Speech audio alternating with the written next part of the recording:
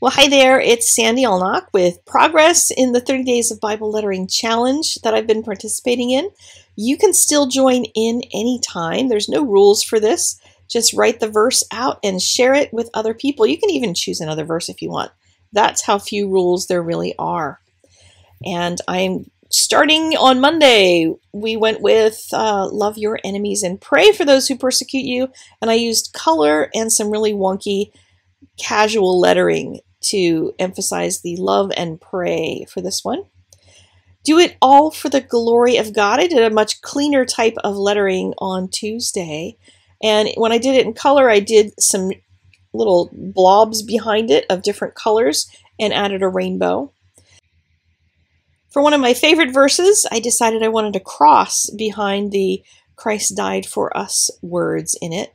So since I'm using watercolor pencil, I did the cross first. So I put it down underneath of the text that I'm going to be adding to it and scribbled a little bit of color in here. Now this is watercolor pencil, so all I have to do is put the color down. I don't have to blend it very much. And then I just used a baby wipe to move the color around a little bit and just mush it. And that made it into a cross. And then I could add the text on. And I'm going to show you in a little bit how I've been doing the text so that you can kind of get a better idea if you want to try something like this, because it's not all freehanded. Do not think magical things of me. And I will show you how I did that on a different verse. But on this one, I wanted to add a little bit more color. And I waited till it was dry to do this so that I could still get some soft pencil. If you do watercolor pencil over wet watercolor pencil, then it gets really thick and heavy. But this one has the cross now under the words, Christ died for us.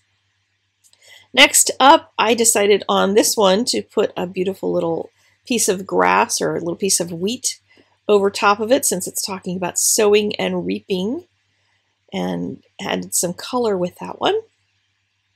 Next up, let the message of Christ dwell among you richly, and emphasized the important words using a script font as well as some color.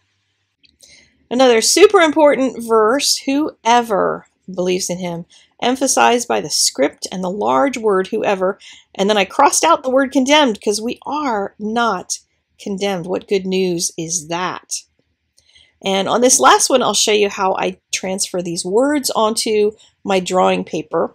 But first, I decided I wanted a blob of color, just sort of something radiating out, because the location on the poster itself, I wanted just some yellow in there because, you know, everything has to have yellow because that's the way I am.